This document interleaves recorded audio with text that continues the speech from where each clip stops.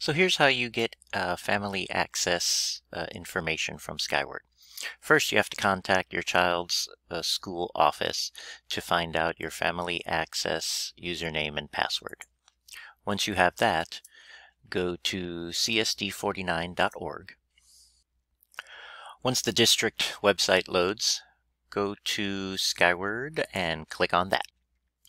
From there, scroll down to Link for Family Access System and click on that link. Put in the login information that you got from your school's office and the password they gave you and sign in.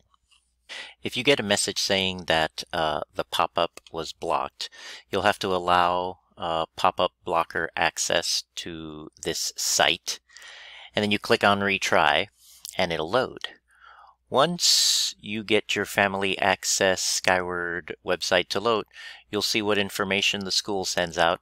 Plus, you'll be able to click on gradebook, calendar, attendance, and all sorts of information. And that's it. That's how you get access to Skyward for your family.